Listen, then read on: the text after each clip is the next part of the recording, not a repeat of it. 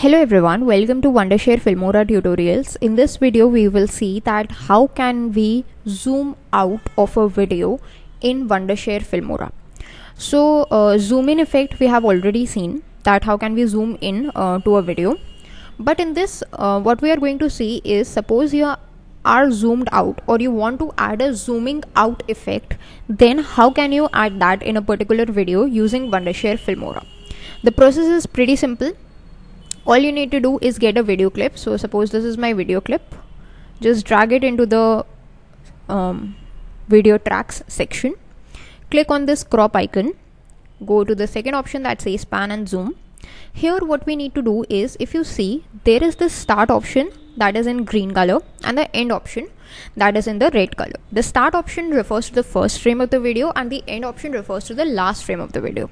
By default it allows you to just add a zoom in effect, that is zoom would be going into the video. But if you just reverse these frames, like the end frame you can make outer frame and the start frame you can make the inner frame, then the zoom out effect would be added. So how do we do that?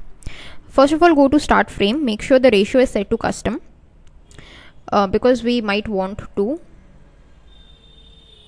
just change it a bit. Okay, so here is what my start ratio is. Okay, for the end you can just keep it a custom ratio or keep it default as well, 16:9 the widescreen ratio, but change it to bigger frame.